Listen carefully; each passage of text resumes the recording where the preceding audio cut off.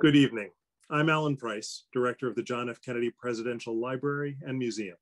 On behalf of all my library and foundation colleagues, I'm delighted to welcome all of you who are watching tonight's program online. Thank you for joining us this evening. Special welcome to the Immigration Politics class at Skidmore College, led by Bob Turner. Welcome. I'd like to acknowledge the generous support of our underwriters of the Kennedy Library Forums, lead sponsors Bank of America, the Lowell Institute, and AT&T, and our media sponsors, the Boston Globe and WBUR. We look forward to a robust question and answer period this evening. You'll see full instructions on screen for submitting your questions via email or comments on our YouTube page during the program. Immigration was always of special interest to President John F. Kennedy and the Kennedy family, and we are so grateful to have this timely opportunity to explore these critical issues with our distinguished guests this evening. I'm now delighted to introduce tonight's speakers. I'd like to extend a warm virtual welcome to Theresa Cardinal Brown, Director of Immigration and Cross-Border Policy at the Bipartisan Policy Center. She came to BPC in 2014 from her own consulting firm, Cardinal North Strategies, and has more than 20 years of experience in immigration law and policy. She has served as Director of Immigration and Border Policy at the U.S. Chamber of Commerce, and Associate Director of Business Immigration Advocacy at the American Immigration Lawyers Association, has worked in the immigration practices of large law firms, and served in several government positions during the administrations of George W. Bush and Barack Obama. I'm delighted to welcome Roberto Gonzales virtually. He is Professor of Education at the Harvard Graduate School of Education and Director of the Immigration Initiative at Harvard, a university-wide effort aimed at advancing and promoting interdisciplinary scholarship and intellectual exchange around issues of immigration policy and immigrant communities. His research centers on contemporary processes of immigration and social inequality and stems from theoretical interests at the intersection of race and ethnicity, immigration, and policy. His work has been cited across a broad range of disciplines and has garnered awards from sociology, anthropology, psychology, education, law, and social work. It's a pleasure to welcome Marcelo Suárez-Orozco, Chancellor of the University of Massachusetts, Boston. Prior to UMass Boston's his arrival there last year, he served as the inaugural UCLA Wasserman Dean, leading 2 academic departments, 16 nationally renowned research institutes, and 2 innovative demonstration schools at UCLA's Graduate School of Education and Information Studies. His research focuses on cultural psychology and psychological anthropology, with an emphasis on education, globalization, and migration. His award-winning books and edited volumes have been published by leading university presses, and his scholarly papers in a range of disciplines and languages appear in leading journals. He regularly contributes to national and international media outlets. I'm so pleased to welcome Daniel Tichenor, the Philip H. Knight Chair of Social Science and Director of the Wayne Morse Center's Program for Democratic Engagement at the University of Oregon. He has published 7 books, received numerous research awards, served as a research fellow at the Brookings Institution and Princeton School of Policy and International Affairs, and was named to the inaugural class of Andrew Carnegie Fellows in 2015. He has testified and provided expert briefings to Congress on immigration law and policy, and provided commentary and essays for many national publications. And I know he has conducted a lot of research within the JFK Presidential Library. I'm also delighted to welcome Jia Lynn Yang, National Editor at the New York Times. She previously served as Deputy National Editor at the Times, as well as Deputy National Security Editor at the Washington Post, where she was part of a team that won a Pulitzer Prize. Before becoming an editor, she wrote about business and economics at the Post and at Fortune magazine for over a decade. She is the author of One Mighty and Irresistible Tide, The Epic Struggle Over American Immigration, 1924 to 1965. Finally, I'm so pleased to welcome Julia Preston, our moderator for this evening's discussion, to the library virtually this evening. She is a contributing writer for the Marshall Project, a nonpartisan, nonprofit news organization covering criminal justice. She previously covered immigration for the New York Times for 10 years, and she was a member of the Times staff that won the 1998 Pulitzer Prize for reporting on international affairs. She has worked as an editor and foreign correspondent for the Times, and before that, the Washington Post, and her work has won numerous awards. Please join me in welcoming our special guests. Thank you. Thank you to the Kennedy Library and to Alan Price and Liz Murphy and the staff for organizing this extraordinarily timely panel and for gathering such a distinguished group of scholars and researchers to discuss this issue of immigration. Today, in the opening months of the Biden administration, a cycle of American history and policy on immigration is repeating itself. President Trump, in his 4 years in office, amplified the xenophobic hostility towards immigrants that has always been inherent in American society. He broadcasted it from the White House, and his policies were permeated with restrictionist views. Now, President Biden evokes a nearly opposite spirit on immigration, a spirit that has also been present in American society and one that welcomes refugees and immigrants and celebrates their ingenuity and their grit. But photographs we are seeing this week of small children in rows packed into grim tents, holding centers at the border, are a reminder of an immigration system that is dysfunctional, chaotic, and failing in many respects. And President Biden has said that the time is right for broad reform, and advocates and activists who cheered President Biden's election have queued up a series of very ambitious bills before Congress to achieve that reform. But many who have worked for years to analyze and repair the immigration system, including, I think, some of our panelists, worry that the problems in the immigration system have become too big to fix.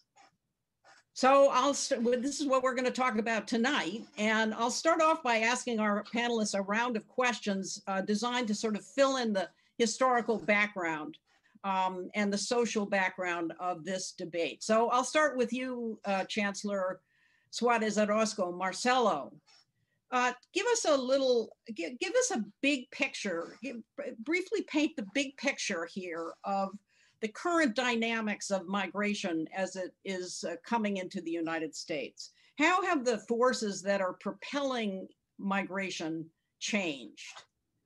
Thank you, Julia. I'm so delighted. I am so very happy to be a part of this important library forum. I'm happy as a member of the board of the Library Foundation. I am happy as an American by choice. That's what we immigrants are. And I am happy as Chancellor of UMass Boston to join in this important conversation. In one of the passages that we always come back to in A Nation of Immigrants, President Kennedy wrote, quote, "Another way of indicating the importance of immigration to America is to point out that every American who ever lived, with the exception of one group, was either an immigrant himself or a descendant of immigrants." End of quote. Indeed, in our country, immigration is at once history and destiny. It is a story of how our country came to be in its present form, and it is the future, as the fastest growing sector of the US child and emerging adult population now are the children of immigrants. That's the first of my 3 points in 2 minutes. Second point, in the current era, migrations are extraordinarily complex, multi-determined, and escape vulgar, mechanistic models of causality. After holding for 3/4 of a century, the map tracing the major migration corridors of the post-World War II era, with labor migration begetting family reunification, begetting the rise of the second generation, that map has become increasingly blurred, and a new map of mass migration is emerging. Third point, there are three disparate formations that lay the foundations for an emerging new US migration cartography. First, the end of the Cold War significantly accelerated human migrations to our country. Second, the worldwide economic crisis of 2008 and the anti-government uprisings in North Africa and the Middle East beginning in 2010 signal another significant turn. Third, President Trump's moves to make good on the campaign promises that elected him, rapidly stepping up deportations of unauthorized immigrants in the US, building a 2,000-mile concrete wall along the Mexican border, marked a brusque turning point in the migration landscape to our country. Migration now, as we're witnessing in the southern border, is increasingly defined by uncontrolled criminality, war and terror, and unchecked climate change. Central America's so-called Northern Triangle is Exhibit A. Symbiotically, these forces, the forces of war and terror, unchecked criminality, and unchecked climate change, are the three forces that synergetically are driving what I call in our most recent volume, the catastrophic migrations of the 21st century. A new map is unfolding before our very eyes. Jia, I'm going to take my next question to you because in honor of the forum where we find ourselves today, and to ask you to reflect and share a bit of history, which is the political evolution that John Kennedy underwent, that you write about in your book, as he was running for senator the first time, and then going forward as he launched his campaign and ran for president. And so I'm sure people would be interested to hear about that moment in Kennedy's political evolution, and maybe you can just reflect a little bit about what that might mean, what you see that might mean for reform now. Yes, it's such an honor to be here because I had the honor of doing research at the JFK Presidential Library and really enjoyed digging into the part of the archives that deal with the history of A Nation of Immigrants, this now famous book. It has a fascinating history. So it actually began as just a 40-page pamphlet that President Kennedy, then a senator, wrote. And it basically, the Anti-Defamation League had invited him to just write this. The heir to the the Welch grape juice fortune was trying to fund different pamphlets for students to read about sort of different civics issues. And so they invited Kennedy, then a young senator, to write this pamphlet. The pamphlet then in 1963 gets turned into a full-blown book. One of his aides really begins to expand on it. You know, it's not something that Kennedy was frankly very involved in. I think Meyer Feldman, his aide, was much more deeply engaged in expanding it. Arthur Schlesinger was brought in to sort of get the history right. Tragically, they were in the middle of doing this right when he was assassinated. And so after he was killed, the book project took on this greater significance. The rest of them finished it with Teddy Kennedy helping. And then the book became part of kind of this moral argument for the 1965 Immigration and Nationality Act, which my book is about, and really just totally changed our entire perception of who would be allowed in the country.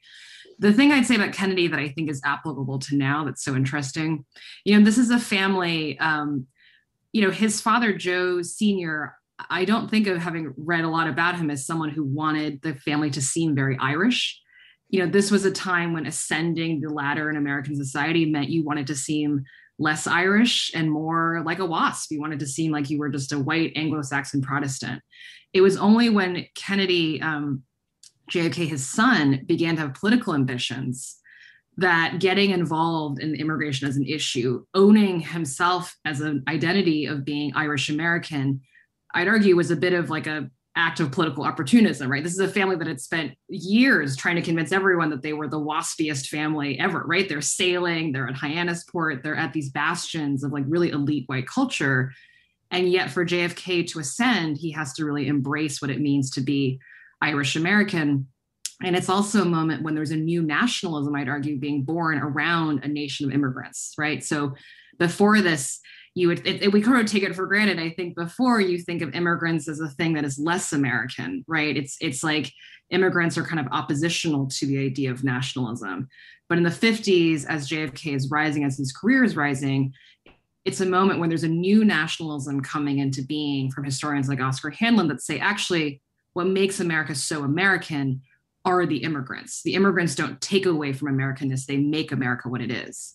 And so Kennedy's career really rises with this new mythology, this new conception of American identity. He embraces being Irish American. And I think for right now, it's so relevant because I think for people who want to change the system, this idea of tying immigrants to Americanness, right? It's sort of the opposite of what Trump was doing. That's one formula for making change. And it's sort of what a lot of reformers rode through the 60s to get to the 1965 Act. And the last thing I'd say with Kennedy that's so interesting is that he's also embracing in this moment when he's taking off this kind of hyphenated identity, right? He's saying, I am Irish, I'm also American. And that kind of thinking, I think, is only now, it's only grown, right? Because we're an even more multicultural country. We have a lot of people identify as, a hyphenated something. And someone like Kennedy rose and was beloved for that, right? It used to be that you would hide such a thing, but I feel like his career is a bit of a template for what kind of an earlier version of a multicultural America would look like, arguing for more generous immigration policies. So anyway, okay. It's a pleasure to be here because the history of Kennedy himself, I think, is so important to understand for our current immigration debate. Yes, indeed. And so, Dan, now we'll go to you and bring us up to right before the present. So I guess my question to you is, when you look at President Trump, his nativism, his approach to immigration politics, was this an aberration or an expression of something that has been a factor in American politics for a long time? And how do you see that nativism affecting, how has it affected the possibilities for immigration reform in recent times? Yeah, so I guess my short answer is it's both an aberration and something that's been with us for a long time. An aberration in the sense that, we have not had such an overtly nativist president who actually gained office by making, anti-immigrant appeals so central, really since, the 1920s. But as you, I think, underscored in your question, Julia, these, kind of xenophobic tempers have been kind of persistent features of American life, really since the founding. And so we were just talking about the nation of immigrants. We've been a very restive, contentious nation of immigrants, one that has, always celebrated its immigrant past, but dreaded the immigrant present, felt very uneasy about the latest newcomers. And so I promise to bring you up to present, but, think about Chinese exclusion, racist national origins quotas, eugenics, and so forth. This has always kind of been part of the American experience, as well as the Statue of Liberty and our, celebrating this tradition of immigration. So immigration reform is always incredibly tough to achieve. That has just been one of the, the constants in American politics. And, think about, you've had business interests, labor, ethnic groups, immigrant rights, civil rights groups, immigration restrictionists, so to get to your question about, where is restrictionism today on this? I think I would say, Julia, that, one of the real dilemmas, the last time that we had comprehensive immigration reform that addressed, the fact that we had millions of undocumented immigrants in the country and questions about porous borders and so on, was the Immigration Reform and Control Act of 1986. So we literally have been stuck in neutral for decades. And we've had significant efforts that took place in 2001 during the Bush administration, and that was derailed with 9/11. We had efforts, again, during the Bush administration, 2006 and 2007, but something had changed.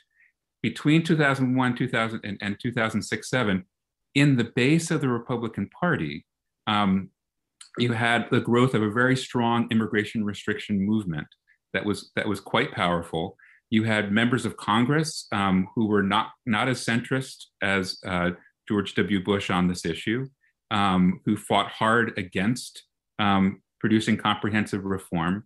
And so really, it was that shift within the party that kind of undid. In the past, to get comprehensive immigration reform, you needed to get a compromise.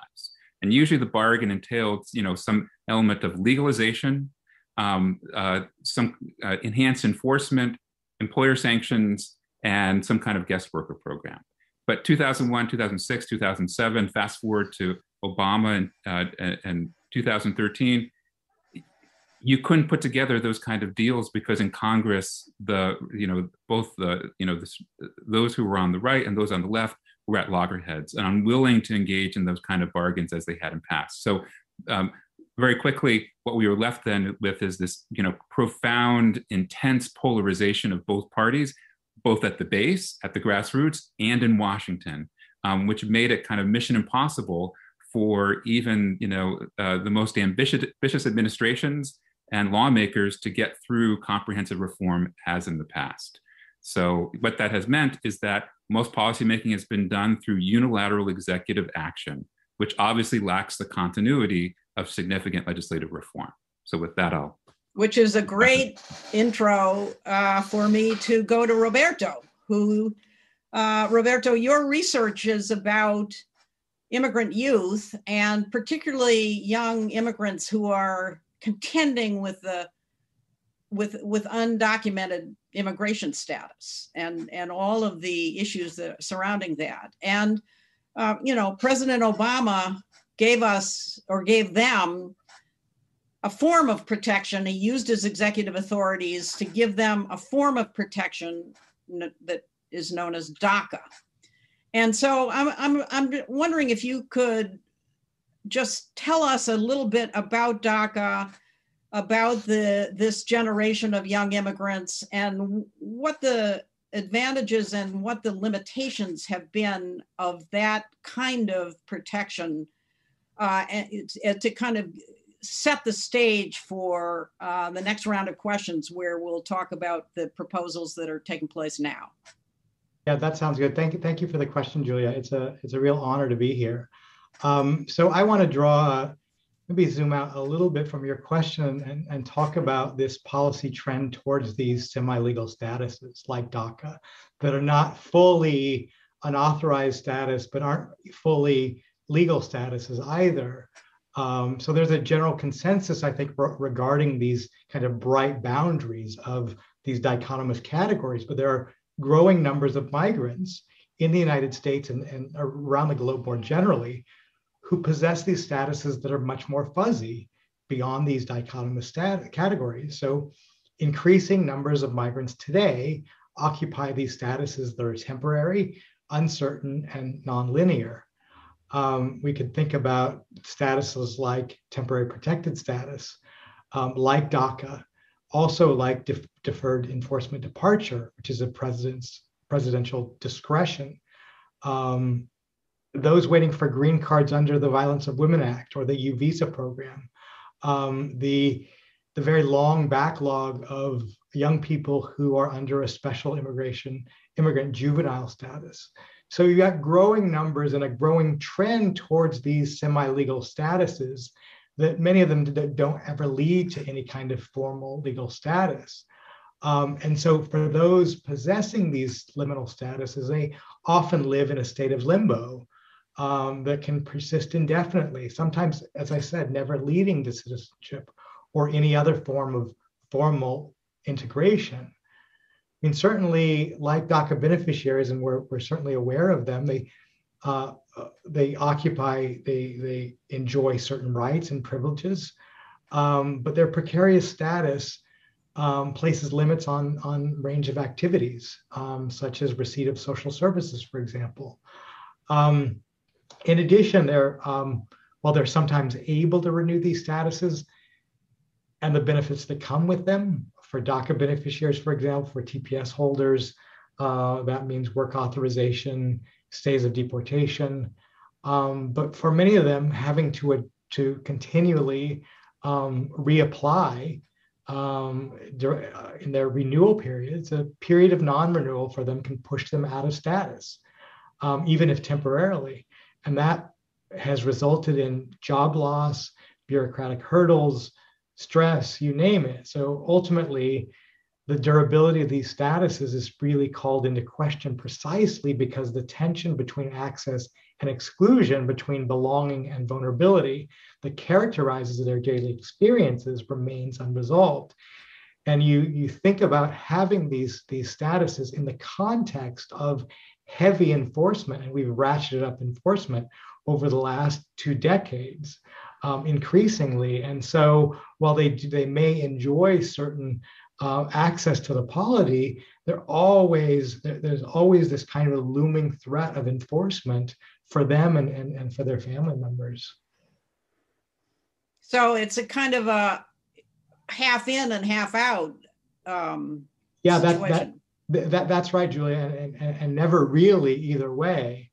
And there may be certain times, certain places where they are kind of more legal or even less legal, but these kinds of administrative policies really create this limbo that sows these seeds of vulnerability, continued vulnerability. All right, well, we'll talk more about DACA, but we have this image of the dreamers and of being this sort of triumphant class of young immigrants, and your research really is a cautionary tale about that, that this is really a very difficult and potentially psychologically damaging situation for many of these young people.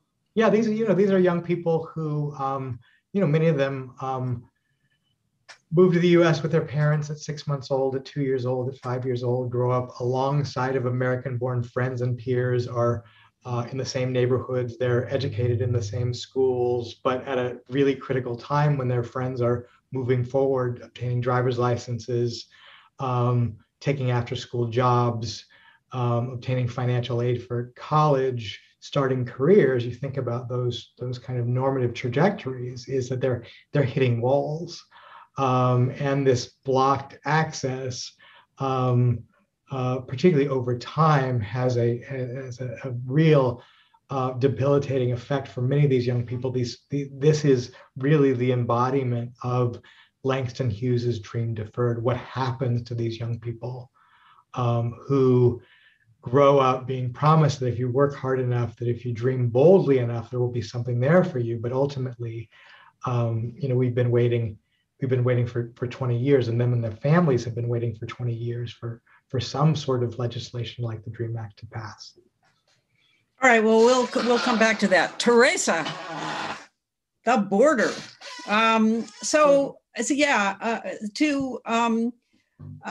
These images that we've seen, finally, the photographers got in I guess yesterday to to one of these holding facilities where the between Customs and Border Protection and the Department of Health and Human Services, they've had to sort of park these kids because the facilities on either side are completely swamped. Mm-hmm. So give us the background to this. I mean, under President Obama and especially under President Trump, what was the evolution of border enforcement? And what are the flows? How are the flows of migrants in the hemisphere? How are they changing? Have they been changing coming up to this moment now? Well, thanks so much to you, and thanks to the John F. Kennedy Library for inviting me. So I'm going to take the benefit of one of my colleagues as well to go back a little bit further in time. When we think about migration at the U.S.-Mexico border, first of all, for a lot of Americans, that is the image of immigration. It's either Ellis Island and the Statue of Liberty or people running across the border from Mexico. There's not a lot of in between. And that perception that migration across the U.S.-Mexico border is illegal, it's dangerous, it's a symptom of that we're not able to control our borders. really belies the history of that border. For much of the United States history, that border between the United States and Mexico was wide open, and people could cross there regularly. As a matter of fact, until the 1965 Act, there was not any limitation on migration from the Western Hemisphere. And so one of the outcomes of the 1965 Act of those limitations was the need for security along the US-Mexico border. We had programs like the Bracero program, which generated circular migration from Mexico from World War II until the early 1960s.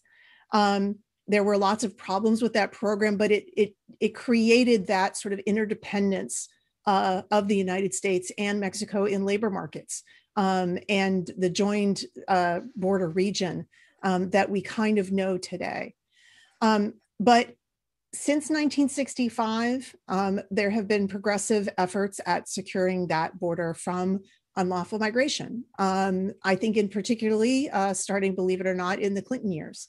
From 1996, when there was a law passed on immigration enforcement, primarily the Illegal Immigration Reform and Immigrant Responsibility Act signed under President Clinton, they started building fences along the US-Mexico border, starting in San Diego, and continuously reinforcing and policing and militarizing that border. But for most of that time, for up until, frankly, the mid-2010s, the majority of people trying to come into the United States across the border were Mexicans, mostly single adults, mostly male, and mostly seeking work. So they were labor migrants who did not have access to visas, who were coming into the United States to work in the United States. They were trying to evade detection, and most of them, when apprehended, if they were apprehended, would be returned pretty much summarily and fairly quickly to Mexico. So our border infrastructure, the systems that processed migrants along that border, were built for very short-term holding. The Border Patrol stations that exist along the border look like your local police precinct. They have short-term holding jail cells and computer terminals for agents to get identifications from people and enter them into the systems. And that was the way the border has worked for several decades, for half a century. But we have seen increasingly over time other nationalities coming to that border. And what started happening, particularly in the mid-2010s, around 2011, 2012, is that we started seeing a significant increase in Central American migration from those Northern Triangle countries of El Salvador, Guatemala, and Honduras, and unaccompanied children. Now, laws that have been in place since 2002 with the Homeland Security Act and 2008 with the Trafficking Victims Protection Act had rules for how we treated unaccompanied minors at the border. First of all, they were required to be interviewed to see if they were victims of trafficking. That was the main important thing. Were they being trafficked across the border? Were they in danger?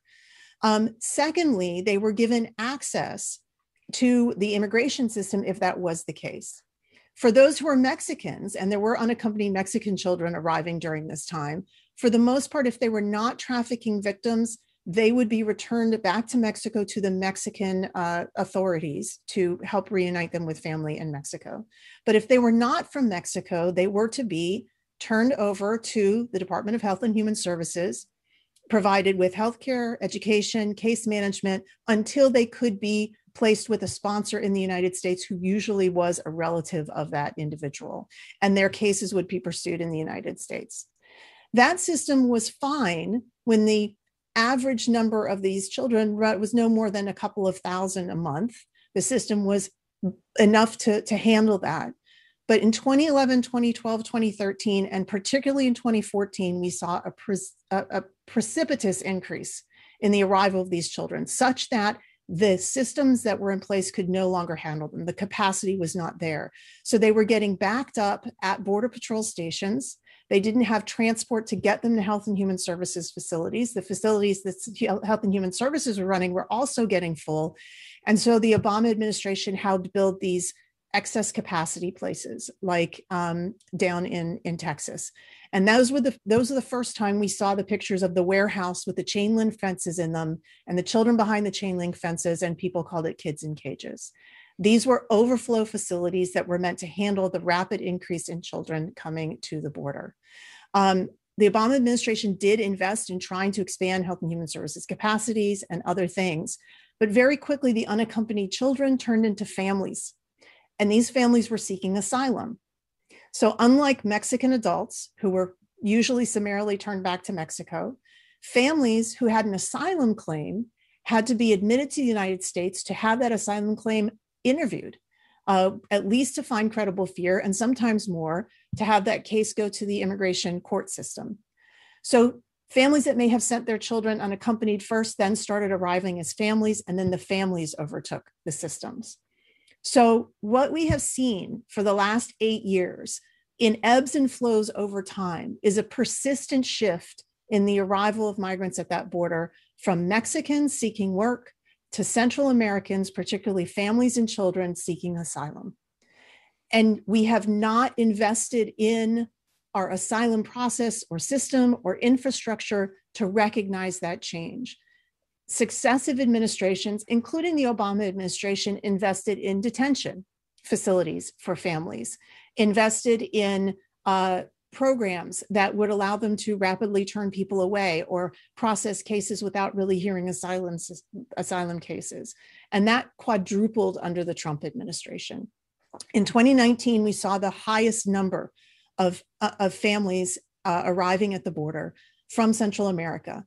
And since 2014, there have been 7 times when each year Central Americans have been more than Mexicans arriving at the border. And so that persistent issue continues to have ramifications for the Biden administration, an administration that ran on trying to turn back Trump's policies that shut down the asylum system for almost everybody, but is still now having to grapple with, well, if I open that back up, do I have the capacity to process the people coming? And that's right. that's one of the issues why we're seeing this again. Okay. That the United States over several administrations now has not decided to rethink the processes and infrastructure that were developed for a very different type of migration. Okay. Marcelo, I'm going to go back to you and ask a broader question along the same lines that Theresa just framed, which is, we have an immigration system that's built on family reunification and certain kinds of pretty restricted labor migration. And when you look at the American immigration concept and framework, how in sync or out of sync is it now for the kinds of migration flows that you would expect to see soon and in the future? Thank you, Julia. With the new reality of unchecked climate change and more broadly speaking, ecological disasters that are pushing greater and greater numbers of human beings, including children and families. We see this in Central America is Exhibit A. You take the Northern Triangle and you see from the ecological origins of the so-called Soco War between El Salvador and Honduras. This goes back historically to Hurricane Mitch that really began the momentum, the kinetic momentum of the first wave of Hondurans coming into the United States, to the current dynamics in terms of the environment in Guatemala, El Salvador, and Honduras. You see just a wicked synergy that is pushing increasingly very large numbers of people into what Roberto called this limbo world. Very important to keep in mind the following. Only 1 in 10 forcibly displaced persons today will make it out of the Americas, out of Latin America, will make it out of Asia, will make it out of Africa. The vast majority will remain in neighboring countries. really creating what is the largest crisis of confinement in human history. Only 1 in 10 will make it to the US border or will make it to any of the European countries. The structures and the strictures that have been in place since World War II are predicated on some fundamental principles that are somewhat anachronistic to the realities of the 21st century. The conceptual center of gravity for the Geneva Conventions is the idea of non-refoulement, the French notion that until safety can be guaranteed in the country of origin, you will be protected. You will be protected and you will not be returned. What we have now is a very, very different dynamic, which is we are seeing larger zones of confinement that are acting really as a buffer zones where, you know, what the great Hannah Arendt once called the right to have rights becomes completely elusive. You can't access these fundamental rights because you're not going to be able to access the opportunity to make those claims. This is the fundamental catastrophe we're seeing the world over. We see this in the Middle East, we see this in Africa, we see this elsewhere in Asia, and this is the dynamic in Central America today. We have a dynamic that is no longer ready to accept or metabolize the fact that entire regions of the world are not so easily, you can't so easily return to until and unless we create the fundamental structures, the institutions that give folk the opportunity of not migrating. The right to not migrate should also be considered a fundamental right. What we see today is increasingly a catastrophic flight into greater forms of confinement and the elusive quest to access fundamental rights is disappearing. And what we see in the camp, in the warehouses that Theresa so eloquently outlined for us, is a manifestation of this broader global phenomenon. This is what's going on off the coast of Australia. This is what's going on in Turkey. This is what's going on in the Turkey-Syria border. This is what's going on in so many regions of the world. Zones of confinement, zones where the right to access rights is disappearing. So we are not prepared. The structures in place in our country that flow mostly from the idea of labor migration, as Theresa mentioned. I mean, the Bracero program, who would have thought?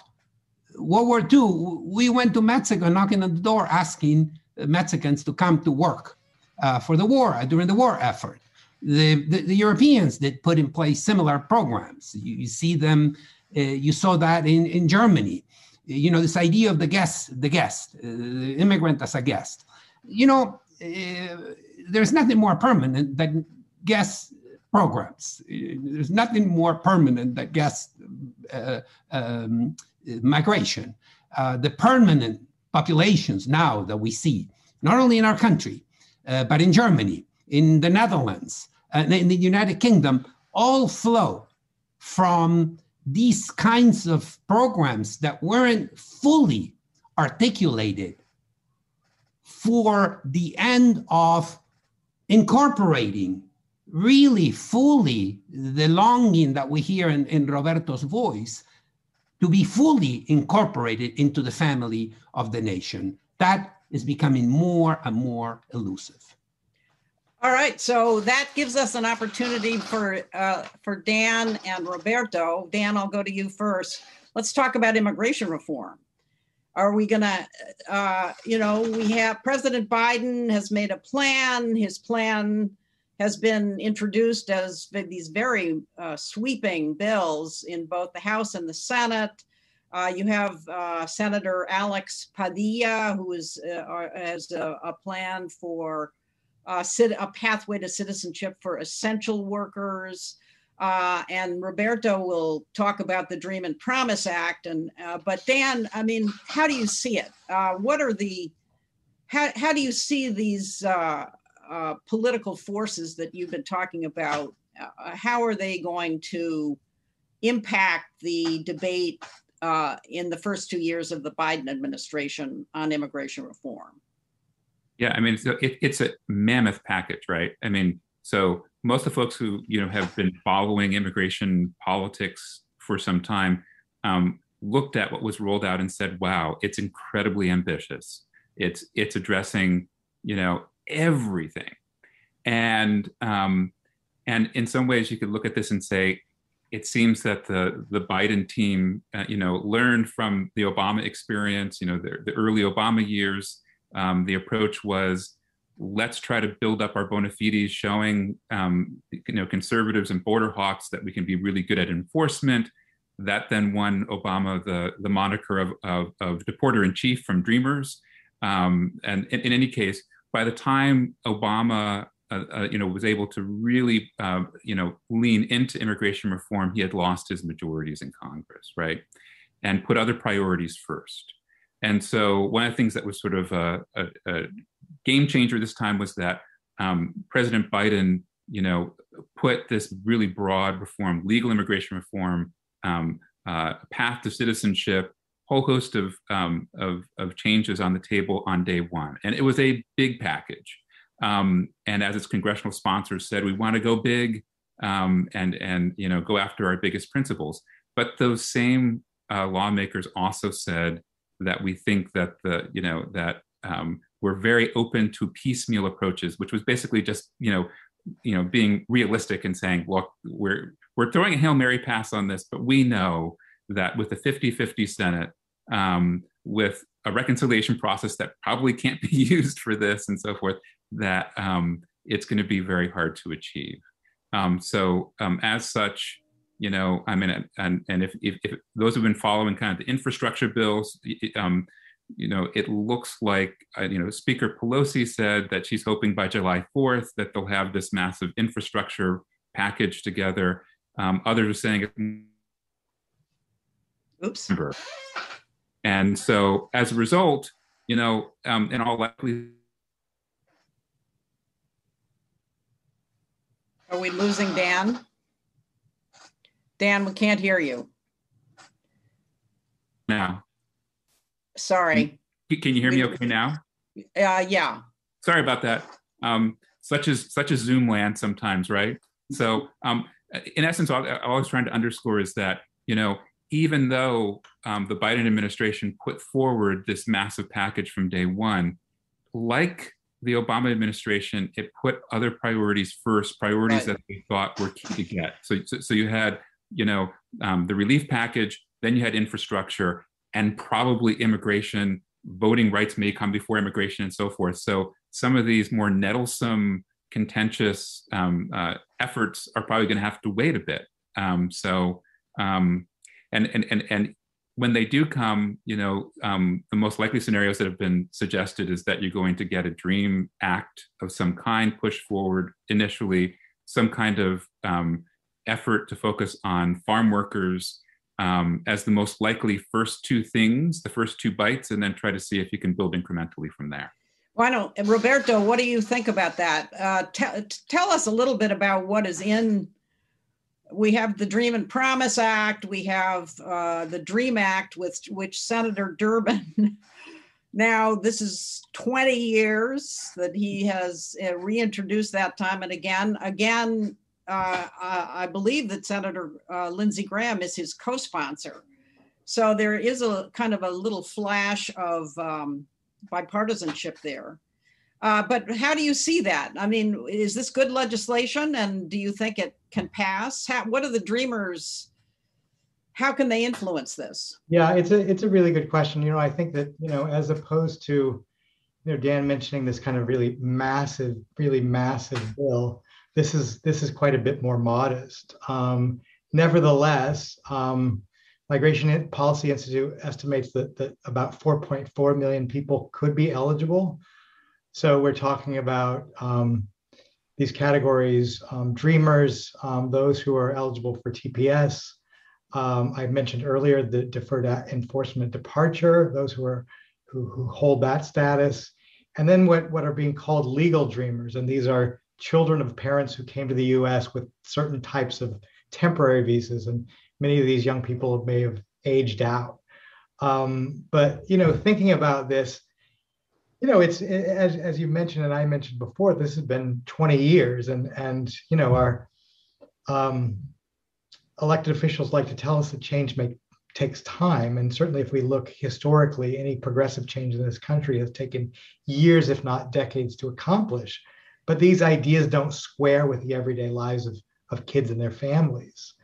So we're several years into DACA, and what we don't need, and I think that nobody from the immigrant rights community is pushing for over legalization, is kind of a preservation of DACA. I think that the long and the short of DACA is that it's arguably the most successful policy of immigrant integration in the last 20 to 30 years. Clearly, we saw in DACA young people taking giant leaps, being catapulted towards the American mainstream, new jobs, increasing their earnings, building up credit, driver's licenses, career trajectories that were on a very positive step. But DACA doesn't provide a pathway to legalization.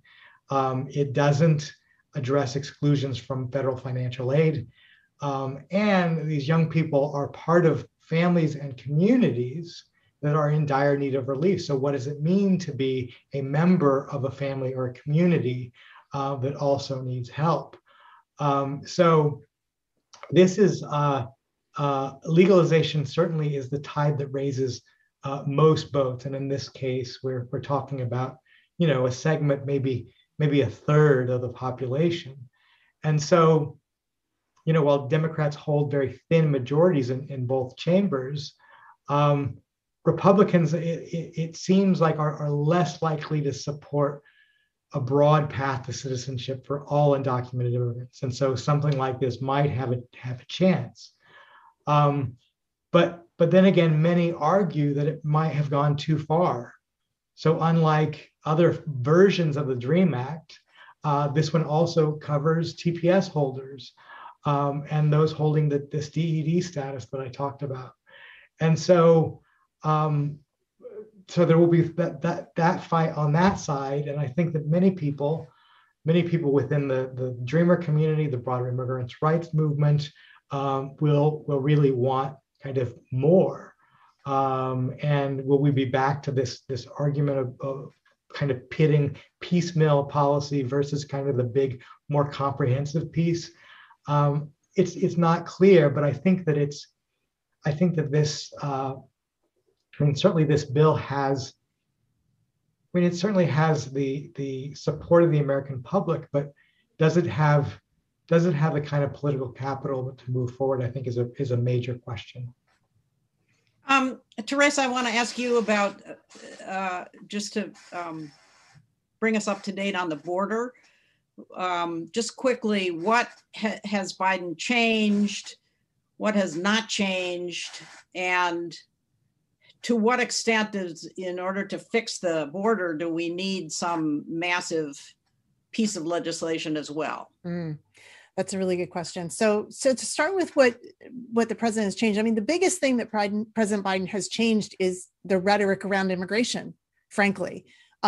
It's, the way he talked about migrants and immigration, the way he made clear during his election that he wanted to undo what Trump had done was such a significant change in how he spoke about immigrants, that one of the things we know, because we have heard from immigrants say, is that they thought that he would open the border. The reality is he hasn't actually opened the border.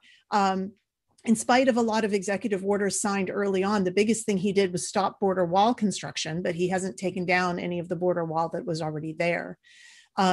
He kept in place the Title 42 restrictions, the COVID era restrictions that President Trump put in place in April of 2020, that allows the United States to expel most immigrants who come to the border. So most of the single adults that are coming are being expelled right back from that. And an awful lot of families are still being expelled. And the way this Title 42 order is being interpreted is that it supersedes all immigration law.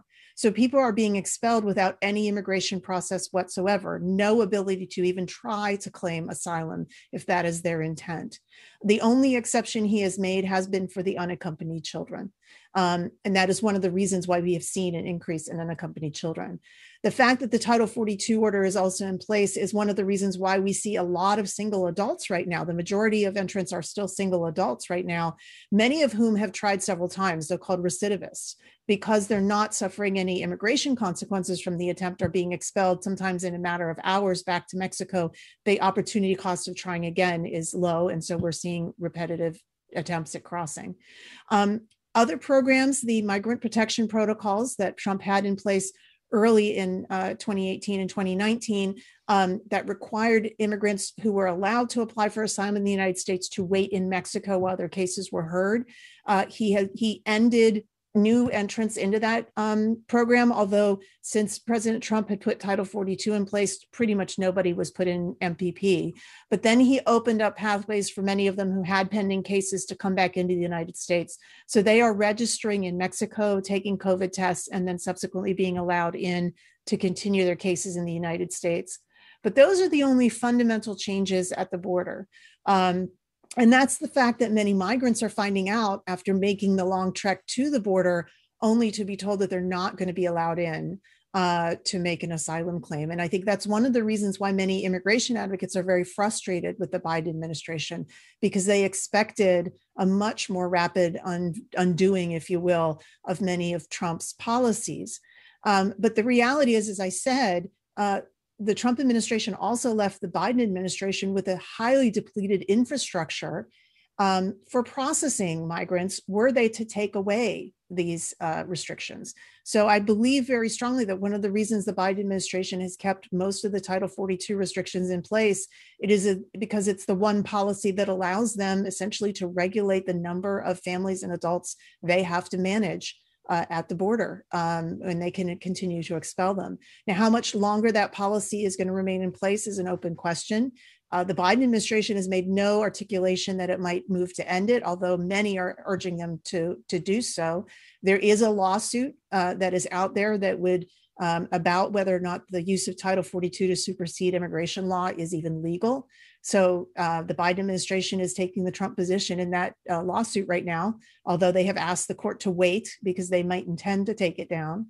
But I think the bigger question is whether Mexico will continue to allow the United States to turn migrants who aren't Mexican back into Mexico. Yeah, that is something that the Trump administration essentially foisted onto Mexico, and they took it, if you will. It was a unilateral action by the United States, but they acceded to it. That I think the current Mexican government is eager to sort of rid itself of. So I'm going to just give Jia a chance before we go to questions to maybe comment on another very dramatic situation that we've experienced in recent days, which was the shootings in Atlanta and the focus on Asian immigration that very sadly came from that violence. And, you know, in so much of our discussion about reform and the system, we don't really talk that much about Asian immigrants. And I'm wondering, you know, just looking at the events in Atlanta, what kind of impact did that have, do you think, on the Asian community and on the discussion in the United States about Asian immigrants?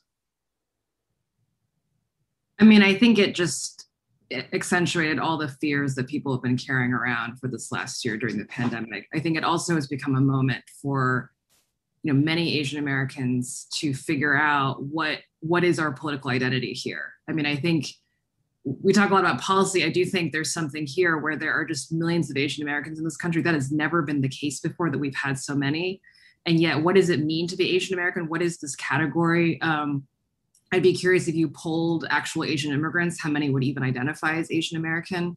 But certainly, when you have these anti-Asian hate crimes, the bigotry of other people has a way of uniting you, right? Because the bigot doesn't care if you're Korean or Chinese or Filipino, it's all the same to them. And so in that way, there's a new, I think, potentially more unified identity emerging from all of this. But it's also just, it's just very sad. I mean, I don't know what else to say. It's like being Asian for so long, Asian American has meant,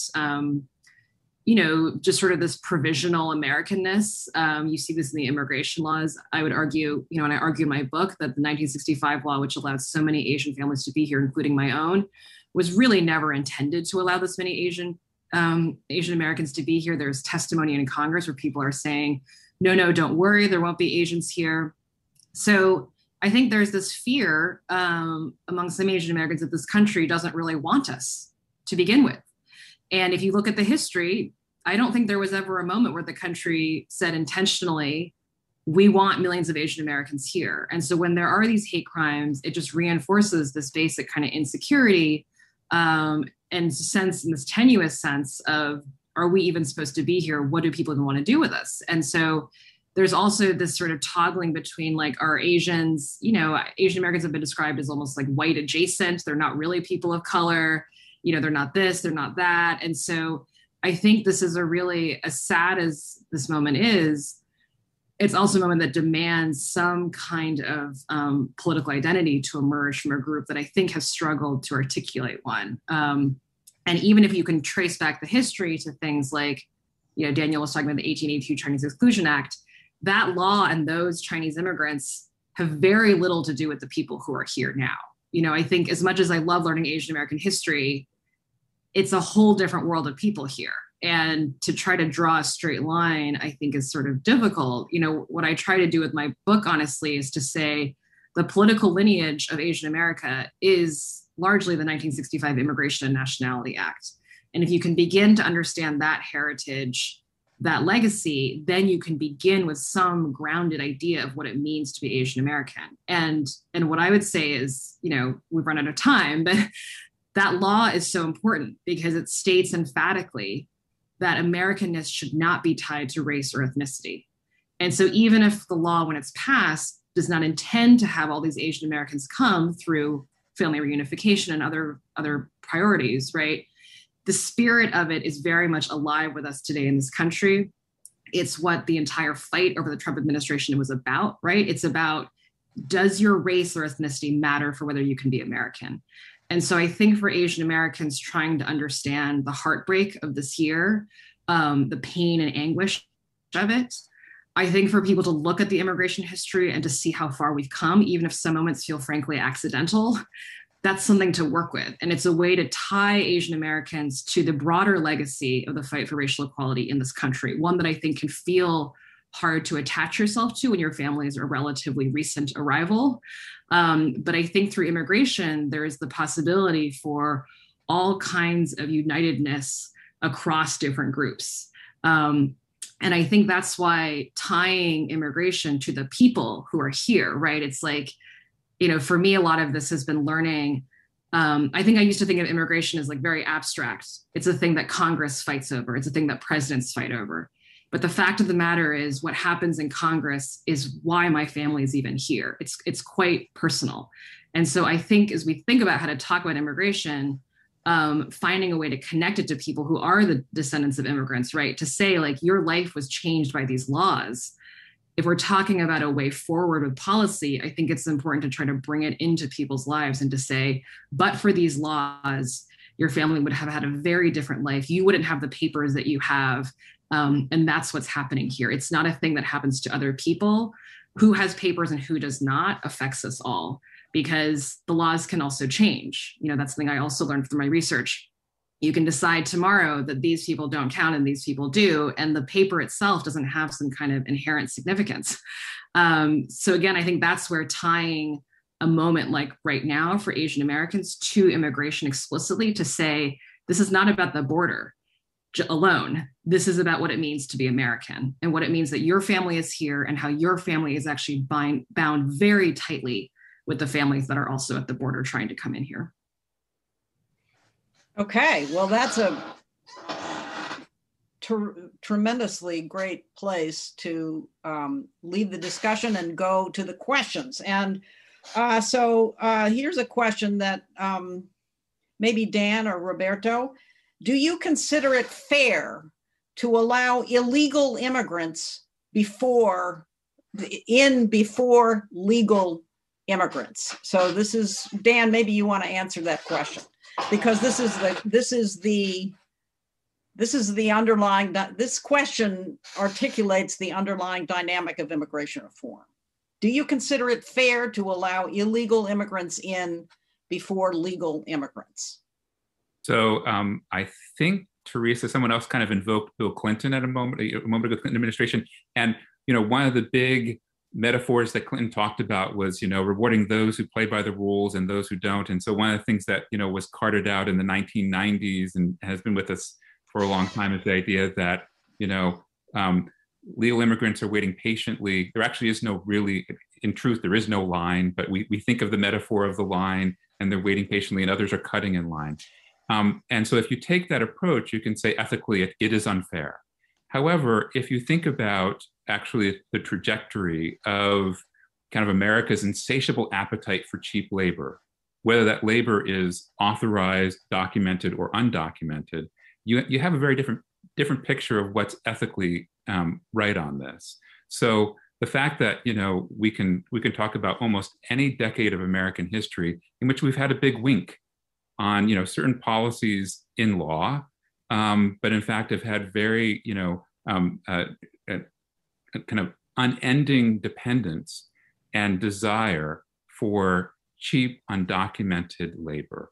And so there was conversation earlier. I think Theresa raised the Bracero program, which starts in the 1940s and is meant to be addressed kind of, as they put it, the war manpower problem, and yet exists until 1963, long after the war, because that contract labor was, basically so desired by American employers. And in tandem with that, that legal contract labor, which was very exploited, by the way, but that's a whole other conversation, we had similar streams of undocumented immigrants coming into the country. And the INS at the time, basically, here's where the big wink comes in, was not really enforcing, at least not during harvest season, in a consistent fashion. And so we can fast forward to recent decades, and again, where, we had a system that basically relied very strongly on undocumented labor because it was cheap, tractable, and useful in doing a lot of jobs that a lot of Americans don't want. And when you think about it in those terms, you might have a very different perspective on what is fair and unfair. If I can pick up on Dan's important points, I think that at the height of the Bracero program, the United States is recruiting upwards of 500,000 labor migrants per year. In fact, beyond that number, growers couldn't get enough of workers. And so we're actually recruiting workers through quote unquote illegal channels. And so you got this massive number of migrants who are making these return trips. And this becomes a very regular part of labor migration. Bracero program ends 1963, 1964. In 1965, we've talked about the Hart-Celler Act of 1965 is that we put numerical restrictions on the Western Hemisphere, 120,000, and Mexico by 1976 is subject to country of origin quotas of 20,000 per year. So we've got this huge bottleneck. So we've got this penchant for cheap, flexible, pliant labor, and more than 500,000 annually. And suddenly, right, is that we've got Mexico subject to these country of origin quotas in the Western Hemisphere quota. And we've got what happens is that the So labor migration doesn't change. It doesn't slow down until 2007, 2008. But what we have is the auspices under which migrants arrived have changed. And so they become undocumented. Undocumented immigrants today, the vast majority of adult undocumented immigrants have been here. They're long-term stayers. So the average, I think the median stay is more than 13 years. So more than 75% of this undocumented population has been here for more than 15 years. And so we have to ask these really tough questions. And I can understand that during a time of pandemic, during a time of economic downturn, these are some very difficult questions. But these are people who are part of our communities, who are part of our communities of faith, who have ties to their neighbors, to communities of faith, to employers, to their kids' teachers. And so how do we address a population that has been here, that has grown roots here, I think is a really important question. Theresa, did you want to respond also? Yeah, I just want to point out something that Dan said and maybe elaborate on it. I mean, this question comes from a belief that the legal immigration system actually works, that it's easy to get in line and get a visa, and these are people that just choose not to do that. And the fact of the matter is that the legal immigration system, particularly if you're coming for work, is extraordinarily difficult and restrictive. For some countries and some nationalities and some categories, you can stay and wait in that line for 50 years or longer. So is that really a line? And I think, going back to the idea that when did we last fix our immigration system? IRCA in 1986 married legalization of what was then about 3.3 million undocumented immigrants with increased border security and employment verification and enforcement mechanisms, but didn't address the legal immigration system at all.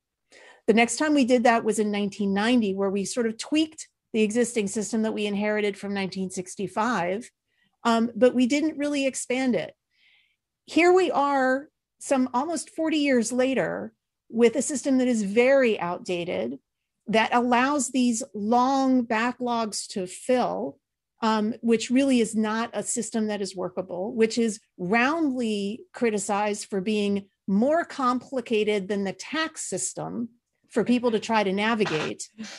And yet we have this idea that somehow, well, you should just do it the legal way. I would say that doesn't work anymore, because the legal system itself is broken in so many ways.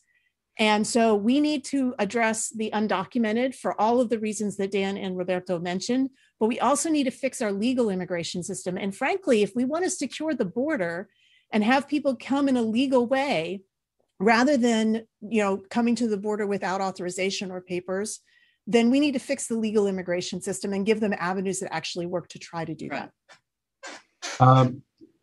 Julia, may I make a comment? As you may. We're still on the first question. Yeah, go ahead. As a member of the board of the JFK Library Foundation, it took two Irish American politicians, Ronald Reagan and Tip O'Neill, to make the deal to regularize the act that 1986 just mentioned. Two Irish American politicians.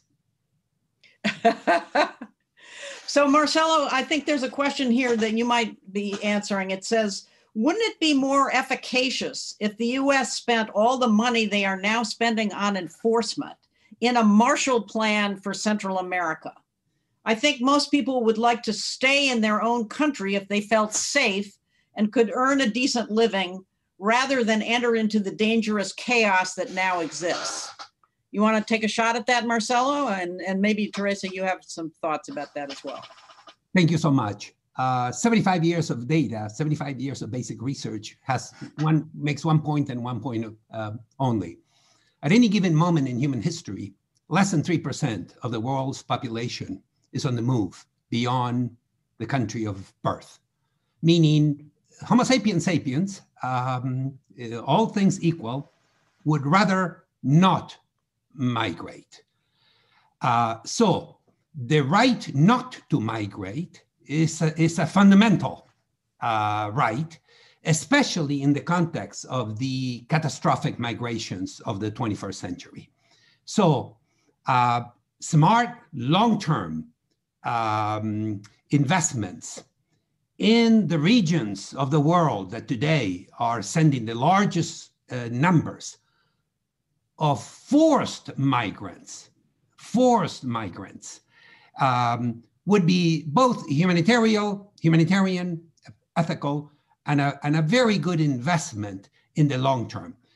Having said that, I believe that the right to migrate is a fundamental human right.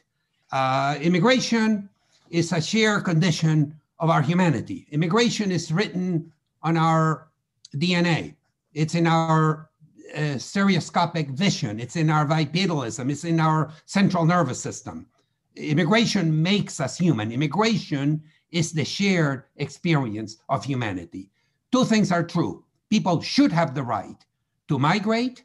People should also have the right not to migrate. So investing differently in initiatives that would enable people to offer the fundamental dignity, the fundamental capacities to stay and not have to migrate should be a smart and wise investment. Theresa, the Biden administration has embraced this concept to the extent that one wonders, he's speaking so much about root causes. He's named Vice President Harris to go down and negotiate with the countries in Central America to develop programs to address the root causes of migration. But so on one hand, this does seem to be the policy of the Biden administration, but on the other hand, is this going to happen soon enough? Well, I agree with Marcelo that, addressing the reasons that people are migrating in the first place is ultimately how you reduce migration that is forced. That uncontrolled and irregular migration is one way to look at it. You reduce that when you don't force people to have to leave.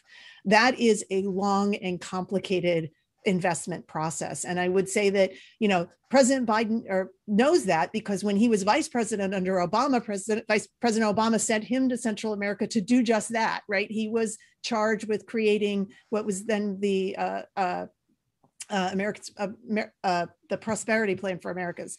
And, so he understands that. And I think that's one of the reasons why he's leaning into this root cause argument. I think it's absolutely necessary, and it's something that we need to invest in for the future, but it is also a very long-term proposition. And we cannot ignore the fact that American intervention in many of these countries in Central America over several decades is one of the reasons why they are tough places for people to stay right now. The criminal gangs that are rampant down there started, many of them, in the prisons in the United States, when earlier migrants from those countries came and joined and learned gangs from gangs in prison and took them back home. We have issues of corruption in the governments there, impunity that is rampant. So we have to be very careful and cautious how we get on our white horse and trot down there and say we're going to fix it, right? Like we have to learn from the past and figure out how we do it. I think that what the Biden administration is proposing and what is absolutely necessary is a regional plan, that it has to absolutely involve Mexico. It has to involve the countries in the region. It has to involve Costa Rica and Panama and Nicaragua and any other country that is able and willing to help with what is essentially a hemispheric issue. We should invite our northern neighbors from Canada as well. It can't just be the United States, but it's a necessary investment, absolutely. Is it going to solve our problem at the border in the next 2 to 4 years? No, I don't think so. So we have to also invest in our own processes. We have to invest in a system that can manage the migration, that can give people a way to make their claim, decide if they're able to stay, and if not, then return them in safety. and manage that from that end. Julia, Yeah. could I make a 15-second point? Yes. Which is, to me, in thinking about a Marshall Plan, as the questioner put it, one of the critical ingredients is, is it capacious enough to include something that addresses climate change? Because I think climate refugees is such a huge challenge going forward. And so, one has to ask, no matter how much money and addressing human rights and so forth, as, climate crises, loom for us, already is having a dramatic impact on people's movement. And I wonder, Marcelo, noting that roughly 3%, and, that's been for a long time, of people who want to move. But again, as we face these stresses surrounding, our changing environment, one wonders where we are 10 years from now, if that number goes up as a result of just that stress. We have a question, which is, how has the pandemic affected immigration to the United States? So who wants to grab that one? That we could talk all night about that. Yeah, go ahead, Marcelo. The pandemic brought immigration to a real halt globally. If you look at the data, for two reasons. One, borders were shut. And internally, by the way, the largest movements of people worldwide today are in Asia, they're not in the Americas. You have internal controls that it prevented the movements of people, both internationally as well as internally within nation states. So the pandemic has just dramatically changed the flows, albeit temporarily, over the last year. The data on this are very, very clear. And I would not just add forced migrations. Yeah, forced migrations. I would add that migration to the United States, because of the sequence of orders that President Trump put in place, first the green card ban and then the temporary visa ban, have reduced legal immigration to the United States, both for temporary and permanent, by close to 80% in the last year. And even though President Trump has now let those bans, took them away and then let one lapse today, the consulates overseas that process legal visas are still operating at significantly reduced capacity. And there are backlogs of hundreds of thousands of applications waiting to be processed, some of which will expire and people will lose their chance to come to the United States legally if that isn't caught up. So even though Marcelo is correct, it's a temporary pause due to COVID. The recovery from this temporary pause could take quite a long time to see. Yeah. Jia, did you want to reflect on that as well? You started to talk about it before, but obviously the pandemic has made the United States acutely aware that it's on the same planet with China. And I don't know, do you want to reflect on that? I guess the only thing I would say is that I feel like this event and sort of what's become of our passports is, again, a reminder of how man-made all of these rules around where we can go are, that they can change at any time. I mean, suddenly we have these passports that are supposed to allow us to go everywhere, but because we've so mismanaged the pandemic, our ability to move around the world has been severely restricted. And so one thing I'm curious about is, as we come out of this pandemic, what does that mean for any kind of, even any movement around the world, right? Beyond just people having visas and being able to, officially migrate somewhere. What is the movement of human people around the globe going to look like if, wealthy countries do not help pay for and provide vaccines to much of, to developing countries that can't afford it now? So just as a broad thought, it reminds me again of how contingent our ability to move around the world is. And I think that's something that some Americans maybe take for granted, because we have, if you're born here and you're sort of used to this like freedom of movement, I think the pandemic is a bit of a wake-up call potentially, that it's not so easy to decide that you're going to show up in other countries, just as other people struggle to come here as well. It's just that sort of the arrow is kind of pointing in the other direction now in a way that maybe is uncomfortable for us. Okay, we have time for one. Julia, I just wanted to say, go ahead. I think that the related question to this is, what has this pandemic done to immigrants residing in the United States, right?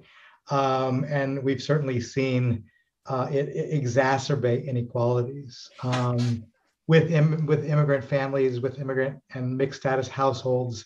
You've got adults who are essential workers. You've got households that have not been eligible for the relief, the COVID relief. You've got a massive crisis in the public education system with immigrant families really struggling to keep up. You've got, we see older children who are taking care of their younger siblings. We see Wi-Fi connectivity problems. You see the digital divide and education gaps growing. So it's had untold effects. I think that, we'll be studying this for years to come. Indeed.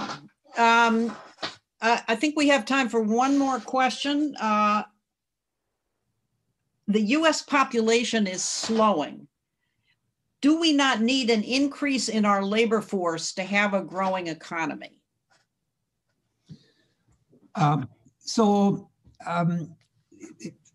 Three things.